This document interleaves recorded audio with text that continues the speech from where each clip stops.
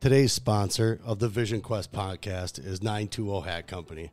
Leather patch hats are in, and 920 Hat Company is here to hook you up with your very own custom hat.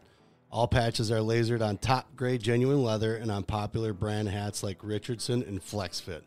Whether you're looking to show off your business or want a one-of-a-kind hat for yourself, 920 Hat Company can do it all. All the hats are handcrafted right in the Fox Valley, but worn across America. With over 500 hats in stock, they guarantee fast turnaround times. Honestly, Liam, looking at these hats, solid, right? Yeah, they're pretty. I like them. I like that patch itself. Oh, yeah. I mean, one-of-a-kind stuff. I know his name's Trevor. He does great work. He's actually gotten I think we got a knit hat coming. I think so, yeah. Yeah, we got that coming. So we're really excited to have these guys on board as a sponsor. So get down to check them out on Facebook. I believe they're on Instagram. Check them out, man. They got the best hats, I think, in the Fox Valley, if not in the state. Yes, sir. Yes, sir. So get down to 920 Hat Company on social media and check them out.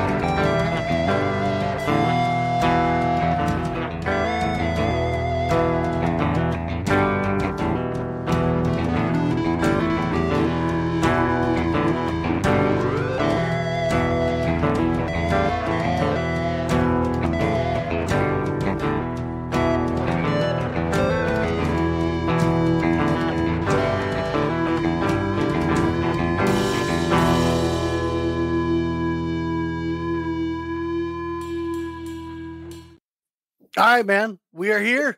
We're live on, I think I got it on Facebook, YouTube, Instagram. I took out Twitter because nobody watches this shit on Twitter. What is Twitter anymore? It doesn't even exist. This is right now, right? We are joined for another episode of Vision Quest podcast with an awesome guest. This guy has always been exciting to watch, man. I mean, there's a reason why you have the nickname you do, the highlight reel, the human highlight reel. Yeah. Reece Humphrey.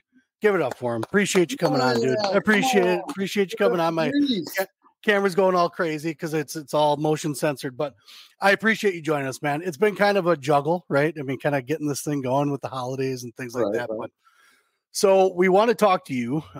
You are also a person that has always interested us as far as, what your story was behind wrestling, the things that you've been through, just everything. I mean, I've watched some matches with guys from Iowa that burned me up that you beat, just because I was an Iowa fan for so long, right? And then as an adult, I grew up and I was like, all wrestling's pretty good. You just gotta watch one. Definitely some losses to the Iowa boys as well. So yeah. That's right. That's right. Everybody's got something to offer. So when we talk about everything, I was kind of talking to you about this in the beginning. We talk about everything from the start to the end. So, we kind of dig into, just some of the weirder things that maybe someone doesn't ask, but I'm going to start off with, because I have a guy that's around here that knows you well. His name is Zach Pearson. I wouldn't say he knows you well, but he's from Indiana, which is where you're from. Yeah. So I was a little surprised. So where are you from in Indiana? From Indianapolis. I went to a high school called Lawrence North. Okay. And, we were very good. Zero recruiting. Just my dad kind of took the 2 middle schools and coached them up a little bit. My brother went to the 1 middle school, and then we moved.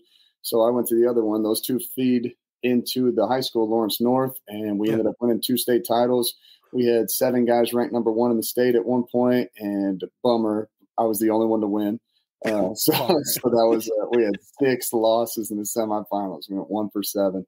And so that was crazy, but we had a very good team, and we won the dual state tournament my junior year. So it was pretty cool. Was that like right off the bat, right when your dad was that right when he started coaching, or had he been coaching there for a while? No, he just got there. He was just helping. We had a head coach, and he just helped. And our head coach was awesome. His name was Brett Krausor, and he was a guy with no ego. He knew that my dad had better technique than him, so he ran the team and ran the practices. When it was technique time, my dad would step in, teach the technique, and he would help me and the guys around me probably the most. And then some other guys, even the guys who weren't as good, they had some really good fundamentals because of my dad's basic technique. And I've said that he's the guy who created the rules of wrestling: head up, back straight, hips in, and pressuring your opponent. That really stems from my dad, and then him coaching Brandon Slay and the Schultz brothers and all those guys at Foxcatcher along the way. It kind of trickled down, and then everybody knows to keep your head up and back straight and hips in. It's like a staple of it. And so when I say that, people are like, there's no way. Like, imagine being the guy that said that you created head up. And I'm made that bar, he's that old. he's that guy. So and a lot of people may not know this. You don't just come from any average dude that was around the sport of wrestling. Your dad is pretty decorated. And again, I don't not everybody knows. So let's kind of go. Your dad he was an Olympian, correct? He was a 4-time world team member, never an Olympian. So okay. It's the Humphrey curse. We can't get it done. So just a little background on me. I was on the team in 2011, 2013, lost 2 clinches to lose London, and beat that guy in 11 and 13. He went on to win the bronze, Coleman Scott. And then, and so no London. And then I made the team in 2015, right before Rio, and then they took my weight out. So we went from 7 weight classes to 6, and they didn't change the weights. They just took out 60 kilos, and I was like, this will be great. I'll be able to wrestle bigger guys. And then I started wrestling the bigger guys. I was like, come on, man, where's my weight?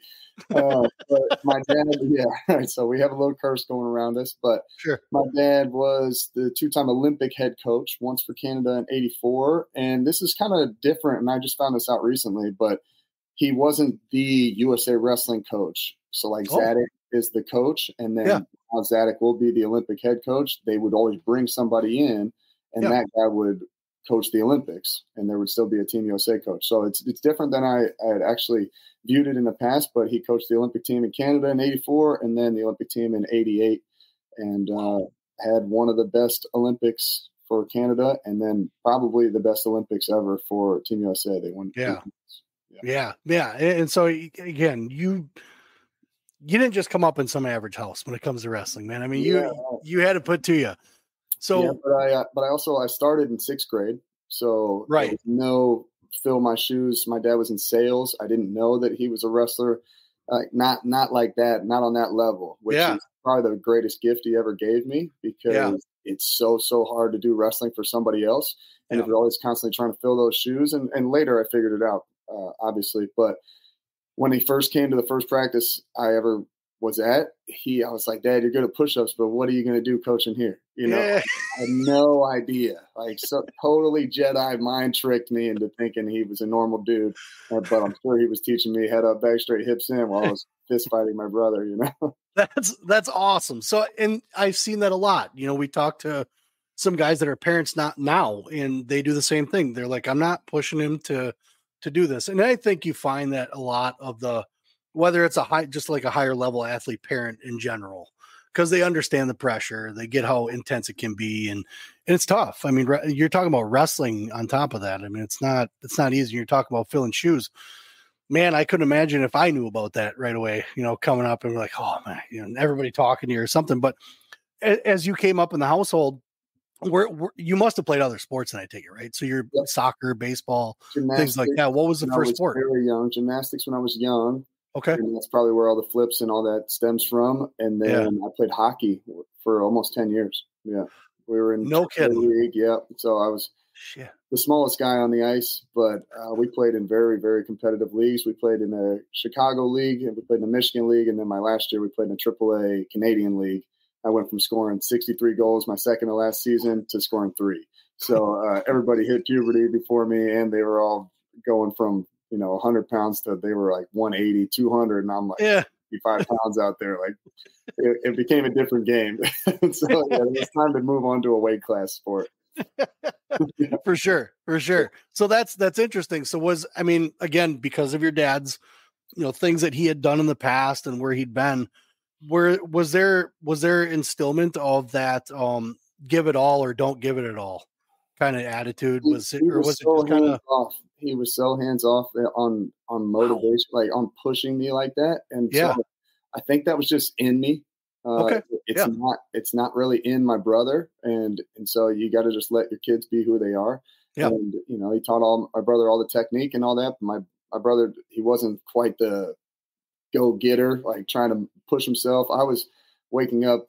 If I woke up in the middle of the night, I would do 100 push-ups. Like no one's telling me to do that. It's just, it was in me. Right. I wanted to always constantly better myself physically. And my brother, a little more cerebral and try and better himself in that sense. And so everybody gets pushed different ways. And so you kind of just let your kids be who they want to be and then just kind of guide them and help them. And that's how I've been treating my kids. My son wants to wrestle, and Jersey youth wrestling is very, very tough. It's different than Indiana. I was undefeated right away. No one had to tell me anything. I had it.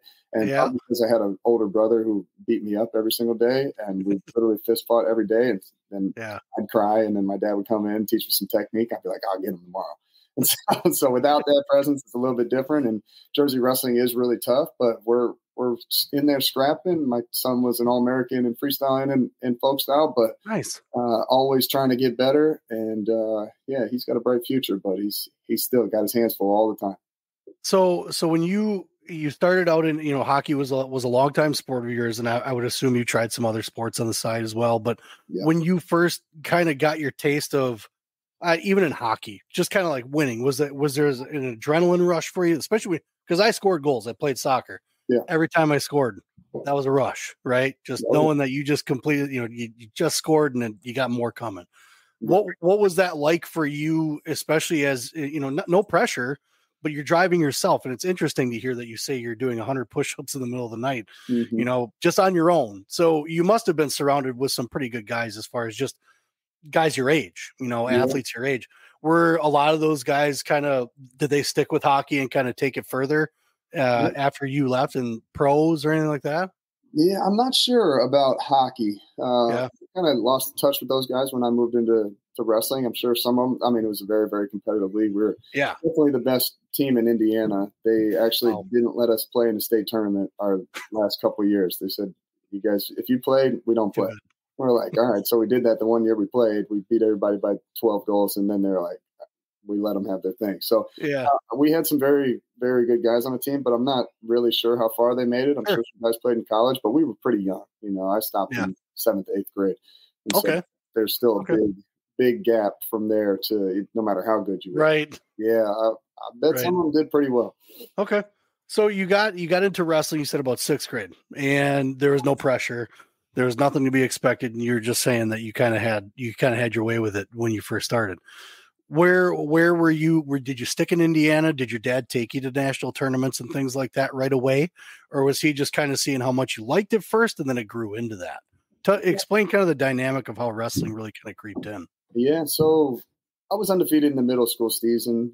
Nothing crazy. I don't really remember how tough the competition was, but I wanted more. I wanted to see what was out there, and we always were freestyle guys. So we were always wrestling through the summer, and that's where I got probably the best competition because we started to go to the national tournaments. I would win the freestyle state tournament, win Greco. And then I remember the first eye opener, I went to the schoolboy duels, and there wasn't that many national tournaments back then.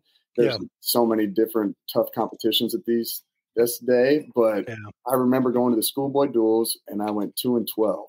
There was no 2 and out. I went 2-12 after being pretty much undefeated up to that point. And we're crying under the bleachers after every single one. Like, God dang, I got to wrestle again. I'm fucking lost 20 times already. So that was the big eye opener of that. There is another level for me, and it happened in a tidal wave. And so it was humbling, but also really exciting that there is another level out there, and I have to get a lot better, and I got to work. And it didn't crush me. It crushed me that day, of course, but it didn't crush me. My dad's such a good motivator in those moments. Like, well, we got to get better. This is what we got to do. Here's a couple of things you can work on. Here's what you did well. And then I got a new motivation for the sport, and I got excited for that tournament the next year. I ended up going like 13-3 the next year. And so I made a big jump, but those experiences are really important. Totally. I couldn't agree more. I think watching just, my son coming up and not, I wrestled when I was younger, but I was not at a level that even he's at 15. I was that chubby kid who I was strong in the legs. I was fat in the upper body. So I was ready to roll down a soccer field. I was not ready to roll on a wrestling mat. Yeah. But just kind of seeing the progression that these kids, especially like you were talking about, these guys have so many events now, so many things that they can go to. And I think I've probably said it 1,000 times. When I was younger, there was one tournament I knew about. It was in Iowa. My brother and those guys all traveled down to it. I think it was freestyle too. I don't even think it was folk style. And it was crazy. It was one of the, just all of a sudden now once my sons were in it, it's like there's all these tournaments everywhere, New Way, things like that. So as you started, you had the rough weekend and whatnot, but what solidified, because you're having success. So what solidified the thing for you to stay into wrestling after something, I wouldn't say it's devastating, but you're like, holy crap, I have to work more. Some kids would be like, I'm done. It was so easy for me because there was so much success all the time. It was one day that I could have chalked it up to a bad tournament, but my dad didn't let me do that. It wasn't, I didn't feel good that day. It was deep because these kids are better than you. We got to get better. And so it was easy to stay into it because everybody loves getting their hand raised, Right? So my son he's a great flipper on a trampoline. He can do a quad back. He's done a quint back. So 1 bounce, 5 flips. He's done that. Yeah, I could show you the video. And so, it's pretty insane how athletic he is there, but he's still trying to figure out the feel of wrestling, where to go and how to, he turns the wrong way sometimes. So he doesn't quite have it just naturally. So, but he listens well and he works really hard, but it was easy for me to stay in it because I was having success all the time. I was the man around my middle school, at least in sport. And I don't know. I didn't have to keep trying to come back. I wanted to. You wanted to. So as you're getting older, you're getting into the high school days, because I mean, like you said, middle school is middle school. There's not a whole lot to kind of put a hat on. I mean, there might be a tournament that you kind of probably took pride in or something like that back in the day. But as you go into high school, kind of getting out of middle school, how much did you weigh your freshman year? So it was a close call for me. So I was 70, 75, 80 as an 8th grader, which my son is 100 pounds right now, and he's in 7th grade. So big difference from where I was. I was the smallest kid. I was the hairiest kid. It was an uphill battle for your boy. But in that summer, I got really focused because I knew the weight class was 103 back then. And I ended up weighing 104. But so I gained 24 pounds. And then we had a state champ on our team in high school. He cut probably 15 pounds to make 103 his senior year. And I lost him in double overtime 4 times to make the team. So I'm JV, but I ended up having to beat my best friend off the team at 112. So I was giving up a ton of weight there too. I qualified for the state tournament, but I had Angel Escobedo first round. And ended up losing that. But then I won 3 state titles after that. And the rest is history. Rest is history. So as you're climbing through high school, because I think it's always interesting to find out, like, who was your toughest opponent and who was the one guy that you ran into that always had your number. Some guys usually have that, especially in high school. A lot of guys have it in college. Who was Angel was the only one that had your number, or was there another guy that was always kind of behind you? Angel was just a one match, but he was undefeated in high school. He was the superstar. I had my eyes set on him. Even though I was giving up weight, I believed I could beat him. And then he kind of beat me up. So there was once again levels. But the real guy that I literally never beat was a kid named Mac Ryder in college. Okay. I've been majored 5 times in my life. Mac Ryder was 4 of them. Oh, shit. He teched me, pinned me, majored me, and something else. Like, God dang, this dude, I can't do anything to him. Holy shit. Matchups are a real thing, but man, this dude had my number, and every time I thought I was going to beat him, every single time. And that's awesome. It'd be close, and then it would just all crash. And he taught me a lot. You ever run into him after college? Oh yeah, he's my best friend. Nice, nice. No, isn't that just? That's why I love this sport so much, man. Like it brings a lot of people together. Even sometimes people that probably didn't like each other at some point, and they come together. They just start talking. Yeah, right. Yeah, it's tough when you're battling against somebody. You can. Yeah. I never hated my opponent. Some guys have to hate him to beat him, but this dude, he knows he has my number. You know, and he's big. He's a little out of shape now, but he fucking knows he's got me. He knows he's got me. So he always wants to come up to me and talk to me, and I love it, man. I have no hard feelings at all. But yeah, right. He definitely knows he's got my number, so he wants to be extra friendly, just so he could. That's cool. Yeah, that's Reece. Yeah, I got him. That's cool. This championship match is not a problem. I got this. Not even close. So as you're kind of going through high school, were you already, like freshman year, were you thinking, I want to go to college and wrestle? This is what I want to do in school. Yeah, it was already in there, huh? Yeah, always. I remember in 6th grade, I was in a home ec class. I drew 2004 Olympic Games with Humphrey on the back. And so, yeah, it was always a goal of mine to be definitely wrestling in college. And obviously I had no idea how much better I had to get. I just thought that I had won some matches on the middle school scene. Yeah. I was going to be that guy. But it turns out I forgot about the curse that the Humphreys can't make it there. So, it's kind of interesting. And watching your style of wrestling it was always fun because you knew what you were doing. And I think a lot of, obviously, like I said, you had the knowledge behind it, the basics knowledge, just in the good basics knowledge. And I think a lot of people miss the base of what is needed to be able to be just a good wrestler, good sound, wrestler with basic technique. Yeah. I mean, you can win championships, right? I mean, yeah, that's all we talk about. So I coach at the NJRTC, which is out of Princeton, and these guys are the smartest, most intelligent athletes I've ever been around. And so I have to talk to them a little bit differently, but for them and for really everybody, it's breaking it down to making things sound really simple. And so Einstein was a guy that's associated with Princeton, and he could make the theory of relativity sound simple. That's a good coach should be able to do. Make it make sense to somebody. A coach that teaches a lot of moves and puts your hands in these specific places, it's so hard to comprehend when you're out there. You give them concepts on staying athletic, staying balanced, not fading off to the side because you're not as powerful there. You want to be in positions that you're athletic and can do explosive things. You can relate it to a guy like Nate Jackson, who's 6'3", down to a guy who I used to coach, Tyler Graff, or Matt Kolodzik, who these guys are 5'5", 5'3". And so they all have different strengths and different weaknesses. And if you give them the philosophy of balance and athleticism and a little bit of pressure and the release of pressure, all these things make you so much better. And then it always goes back to the golden rules of wrestling: head up, back straight, hips in. There it is again.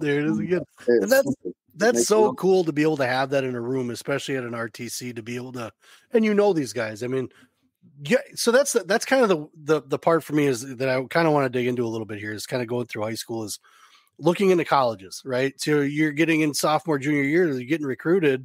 How soon was that? Right after your sophomore year, were you getting those phone calls, letters, whatnot? Mm-hmm. However it was back then. I mean, phone calls and letters. I remember talking for hours down there. Like, God, I can't get away from this. And I didn't have a smartphone back then. I'm pretty old. So I just corded phone. You're wrapped around in the kitchen. I'm stuck there. I'm swirling the thing around. Like, I gotta go. Yes. Right. Shut up.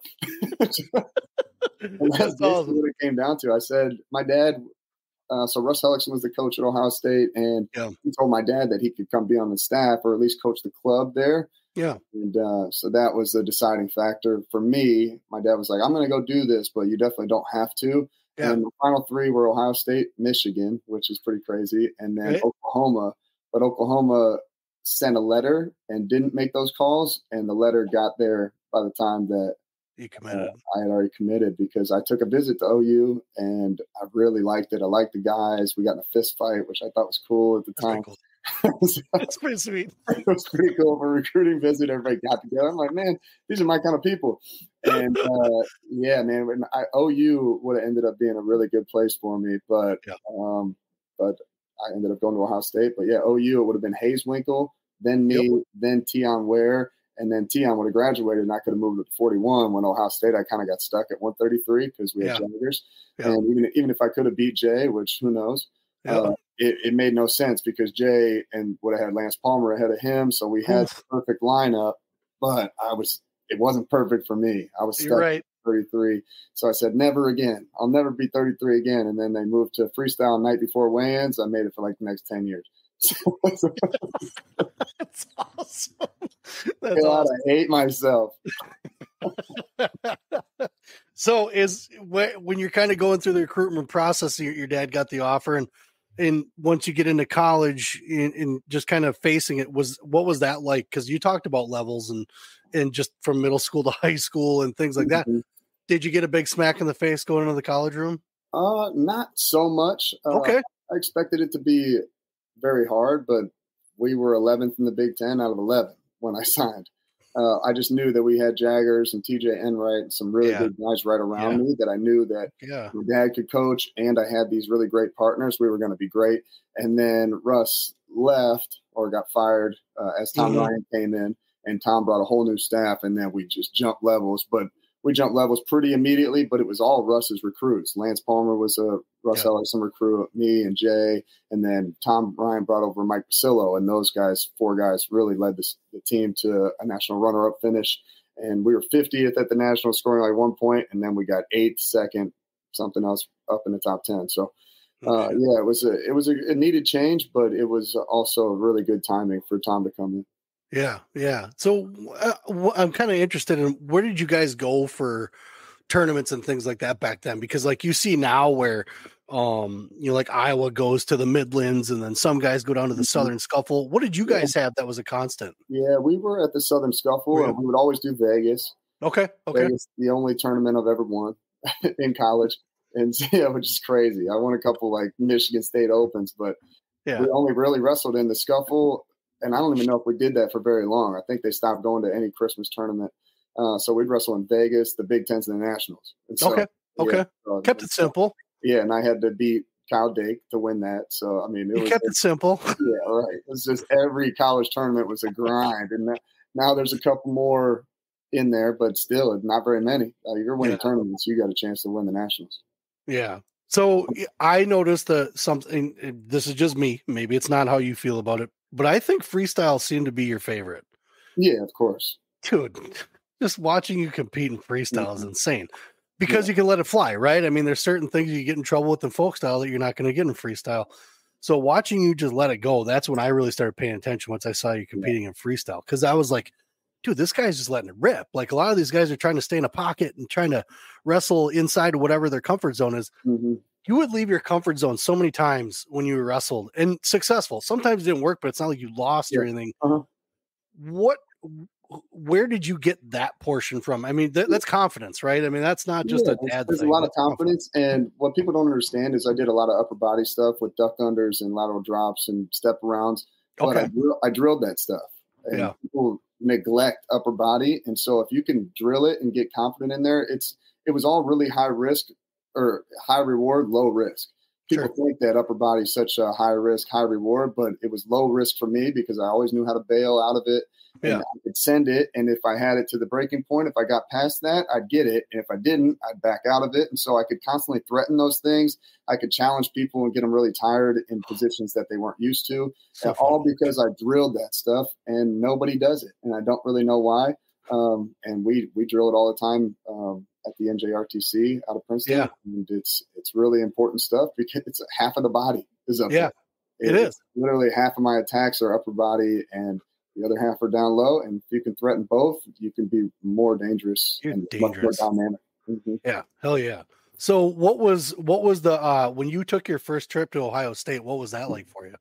Yeah, it was really cool. Yeah. And so I took a couple trips out there. So I had 50-yard line tickets from my sophomore year to my senior year of high school. Damn. At the Horseshoe. So that was a selling point as well. So whenever I wanted, it was always a cool thing. And I went to high school with two really good basketball players, Greg Oden, who got number one in the NBA over Kevin Durant, and then was plagued with injuries, so it didn't work out. And then Mike Conley, who is, I believe, still in the league, one of the most highest paid athletes. He's a point guard, and he was drafted number 4. So two of the best guys, and then they went to Ohio State too. So every time we sat 50-yard line, they were there, which was an in with the cool kids. You know? So that's right. Me and my two high school buddies went to all those Ohio State Michigan games. It was great rivalry games, right 50-yard line, third row.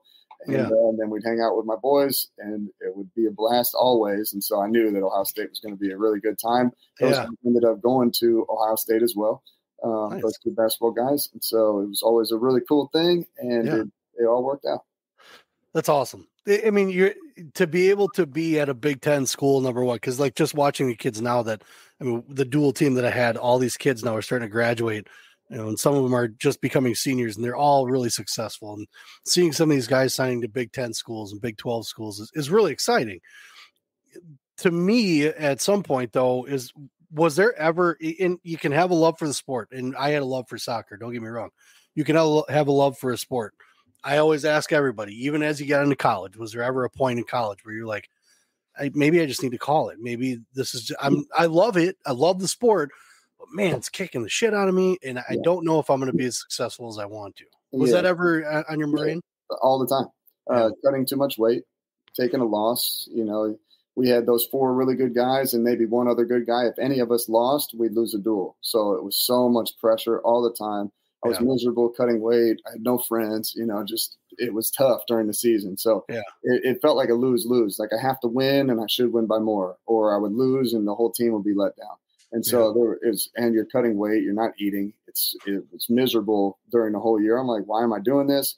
Yeah. But I do love the sport. And there's a big part of grinding through those really miserable times that when you step out of it, you're like, man, it's really cool to be all in for something. Yeah. Have it mean that much. But I say, if you don't want to quit wrestling at some point, you're not doing it hard enough. Sure. It's just such a grueling sport, and losing out there one-on-one, there's nobody to blame but yourself. It's really hard for an 18-year-old, even a 25-year-old to handle, let alone a 15-year-old. Yep. And so it's just a really difficult thing. And so if you don't want to quit at some point, you're probably not giving it your all. And so it's totally part of the process, and just stay in there. Yeah. So what are some of the more memorable matches that you remember from college or even tournaments? Yeah. So beating Kyle Dake was a really funny match for me because it was the quarterfinals. It was in Vegas. My whole family was there. None of them showed up. Just my wife was the only one to make it. Really? Actually, she didn't make it. My dad was the only one. My dad was the only one that made it. Everybody else was hungover, slept in. And I go, it's cool, guys. You didn't miss much. I beat a freshman in overtime. Yeah, that was it. It ends up being all it did. Biggest win of all time. Yes. I didn't wrestle very well, you know. What are you going to do? What are you going to do? You know, you wrestled one of the best guys ever in the sport and just happened to beat him. It was just some little blonde hair boy back then. Boy, could he scrap, though. Yeah, right. Yeah. So then, NCAA finals is a match that I constantly think about. Not so much anymore. I thought about it pretty much every day until I won the U.S. Open. And so, you're just realizing that it's over and you didn't get that goal done and you won't forever. And so I think about it, you know, they do the NCAAs, they're like, all Americans stand up. And I always stand up and I know what's coming. I go, national champions, stay standing. And I'm like,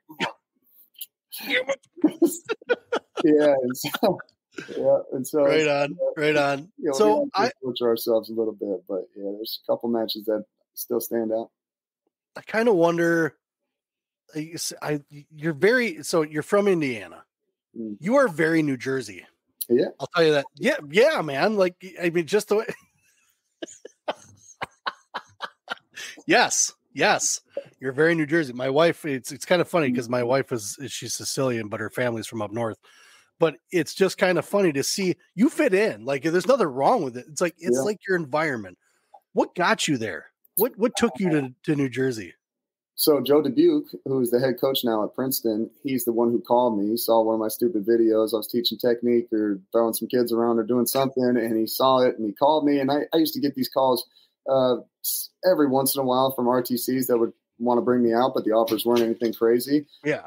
And so my offer kept getting pushed up to what I actually would want to move because I was living out in California. My brother was my assistant coach, coaching for Titan Mercury Youth. And I was just doing what I wanted to do because college coaching really didn't appeal to me. There's so much work that's not wrestling. And I just love wrestling and want to do wrestling and want to be able to do all the side missions that I'm trying to chase after. And you need a little bit more time than being a head coach or an assistant coach even. And so all that pencil pushing is not for me. And so I just want to coach wrestling and travel the world. And this was a really good opportunity. Yeah. And I hung up the phone. I'm like, yeah, it's just another one of those RTC jobs. And my wife started crying. I said, Princeton, New Jersey. And she started crying. I'm like, what's going on? She goes, you got to go look. You're not going to look at Princeton, New Jersey. And she really didn't like California.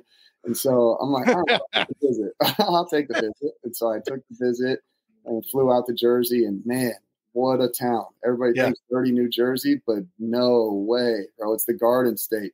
It's beautiful in Princeton, and where I live in Pennington, we're an hour from the city. We're 40 minutes from Philly. We're an hour from the beach. It's like, it's a dream. I love Can't go wrong. Jersey is home for me and my family. And so, grew up in Indiana, went to Ohio State. That's awesome, a little bit, but Jersey's home. Mm-hmm. That's and again, like I said, you fit in. Like I can't think of another person that's from the Midwest, right, that can just hop on out to Jersey and be Jersey, right? Yeah. But you're a character, and that's always been kind of how you were. Even watching your wrestling too, like the flip that I know pissed Dan Dennis off after you beat him. He's like, I hate that crowd. I was like, dude, he's excited, man. He could do a flip, for real. Yeah. Well, story about that. So it wasn't the flip. I did a break dance. Oh, did you? Yeah. So I did a break dance. I did it after I won my first state title. It all went great. I thought, this is cool. I'm going to do it for winning the world team trials. Yeah. I beat Dan. I'm one of the guys Dan could never beat. He would be beating me, and I'd headlock him. Like, I just had his number for whatever reason. As awesome as he was just a guy that I had his number. But I beat him, and I did the break dance. But the coaches had both gotten out of their chairs, and so as I'm spinning around, I'm looking for my dad and Roselli, but I can't see them. One, I'm spinning real fast, and two, they're gone. They're out of the chairs. So I just like, fuck it, I'm pointing at one of these chairs. I pointed at the Brands brothers' chairs. Oh, just bam! Oh, just like this. And then I realized Tom and Terry were standing behind it. I go, no! And so you can kind of see in the video, I get up like kind of shamefully. Yeah. I'm like, that's not what I was going for. So that's probably why he doesn't like that so much. Yeah.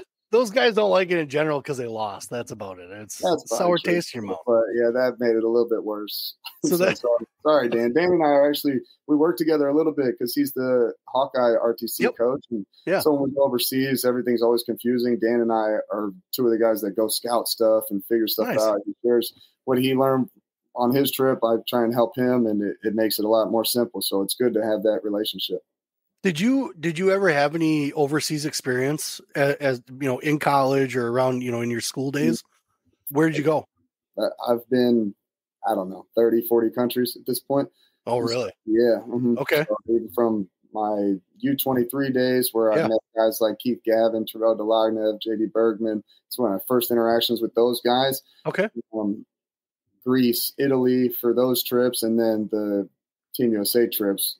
They're countless. Belarus, Ukraine, Russia, numerous times, Kazakhstan, Azerbaijan. I mean, everywhere. Yeah. You traveled.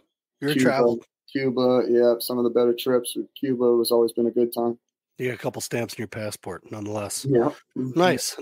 Okay. So when you kind of got done with college, going into the RTC, what was your thought process kind of as going into an RTC? I mean, you're not necessarily, heading up a college program, but you're still the coach. You're still the dude, right? So you got to have some type of a program. How long did that take you to put something like that together? Because I know just just taking the test with Say Sport to get my USA Wrestling coaching card's not easy, So I can't imagine the what you had to put together. Was that something you're like, all right, you called those guys back, you're like, yeah, I'll do this. Do you just start working on a game plan? Or do you is that something that sits in your head just because you like this podcast, man? I just wing it. Winging it. Now I'm a lot more organized. These Princeton guys and the athletes and the coaches, they're really good mentors. And so they taught me a lot about being more organized and getting everything scheduled and laid out. And I'm actually a much better coach because of it. But in the beginning, for a long time, I would basically train alongside my guys and wing it. And it just randomly worked out really well. We were the Bad News Bears, man. For a little bit, it was Nate Jackson and I. We were the Nate Jackson RTC, the NJRTC for a little bit. And then we brought on Pat Downey straight from the streets, basically. Yeah. Paid him next to nothing in the beginning.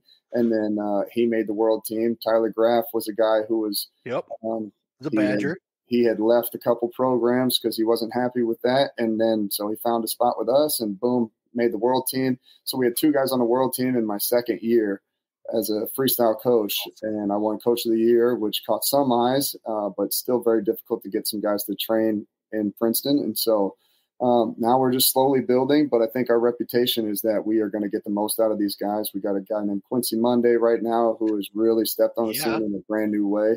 He's jumped levels just with really basic stuff that is really helping him. And he's very hard worker, super cerebral. He listens very well. Sometimes he looks at me dead in the eyes and I get a little intimidated. Or you say double leg me or something, but such a great guy to be around. All these guys are really, really good to be around. Nate Jackson, I really think could be the Olympian. You guys all just killed it at this last round. We got Marsteller who beat JB last year. And so we have a very, very good team right now. And we have some good recruits looking to fill the spot for the guys that step out of the scene in 2024. So things are looking up for the NJRTC. And I really just enjoy what I do. Travel the world and teach wrestling with really good people. It's awesome. So that's the RTC. Let's talk about this podcast a little bit you got going on, man. Mm-hmm. Here we are. Let's talk no genre. Yeah, look at this. We got the whole setup. We got the same thing. We're live. So we're having a blast with it. Me and my former athlete, CJ Barucki. We do a podcast and it's no genre, so it's anything that's straight off the top of the dome. It's going to be wrestling content, MMA, fighting stuff, music a lot. We do a lot of music on the podcast. Yes, you do. Frankie Edgar on the other day, and he was rapping. We've had some really cool. We had a brain surgeon on. Yes. Call it out at youtube.com/highlight Humphrey, or you can find us on Instagram at no genre __, and then make up a couple other characters. You'll find it. All that other stuff in there. Yeah, we'll sprinkle it. And then I'll put some of that stuff in because this will be audio form and I'll put links to all that too. For you guys out there. So what kind of, you're a fly by the seat of your pants kind of guy. What type of things are coming up in the future for the NJRTC? I mean, you guys got a pretty good class around by you already. Where do you guys feed from? What'd you say? Where do you guys feed from? Like what athletes from, because a lot of the RTC guys aren't just Princeton, are they?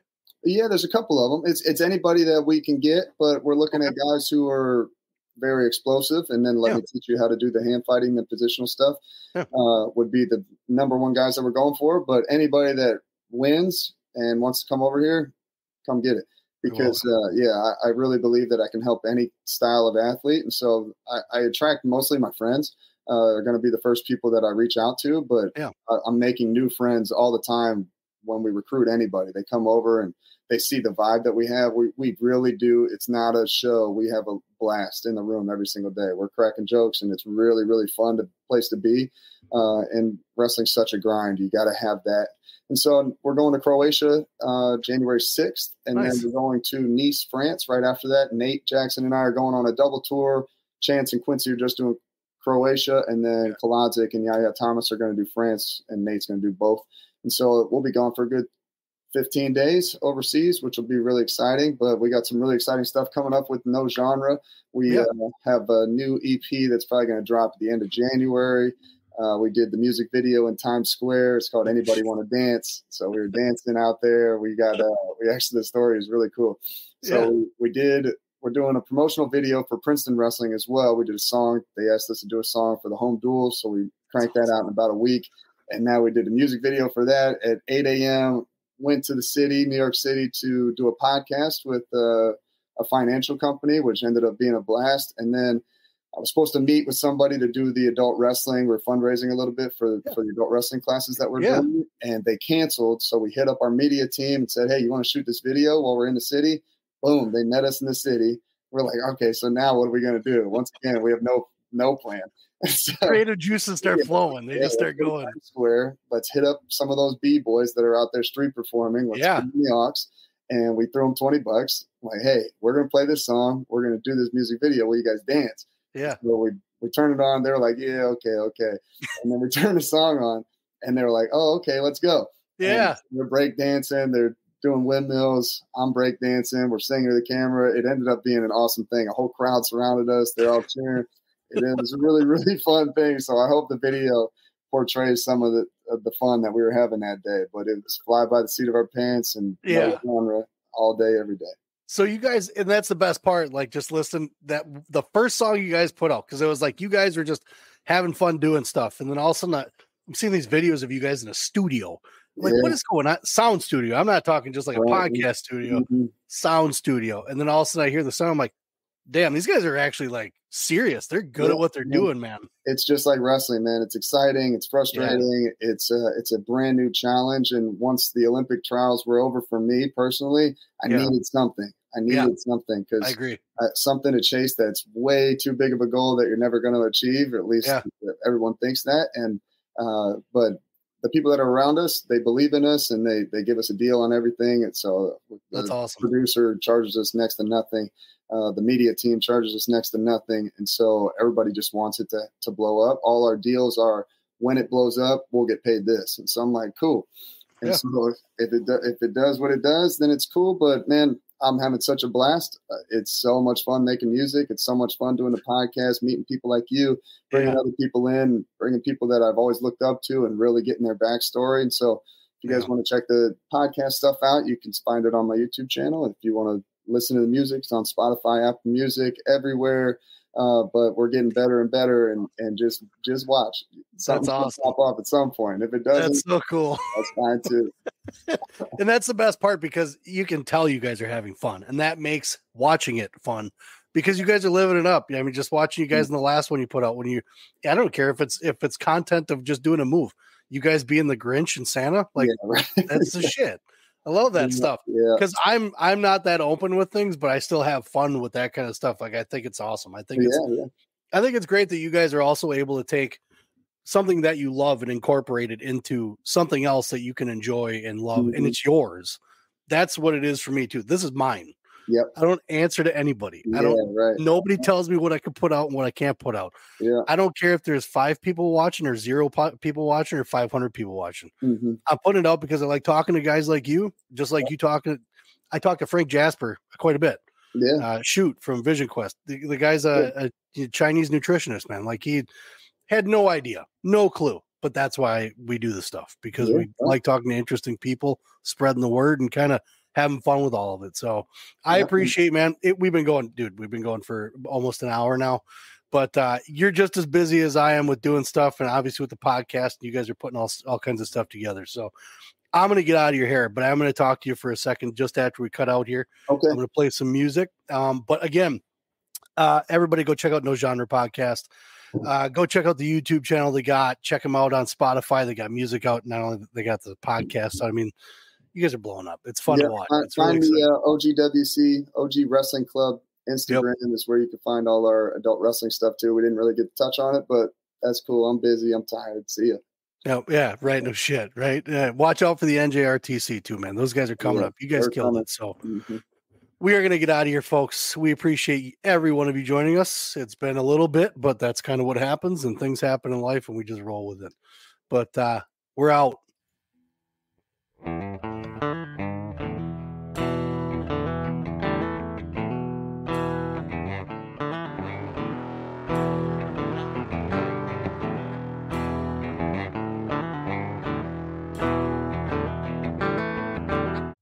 All of our episodes are brought to you by Appleton Tattoo, located at 117 South Appleton Street in Appleton, Wisconsin, right off the main drag on College Avenue. You can't miss them. I've had some work done. I have a Celtic cross that covers my back that was done by Jason. We're not done yet. Jason Winans and crew, the artists that he have there, those guys are the best in the Fox Valley. They are definitely one to go to if it's something that you've just been kind of throwing around. They'll make you feel comfortable. It's a very clean environment, very nice crew, and very willing to get done whatever you need done when you need it done. You can message them on Facebook. I know they're on Facebook. You can give them a call at 920-604-8289 and get in touch with Jason Winans and crew at Appleton Tattoo, located again in Appleton, Wisconsin at 117 South Appleton Street, right in Appleton. Very flexible hours, great crew, clean environment again. I would not send you anywhere else except for these guys. Appleton Tattoo.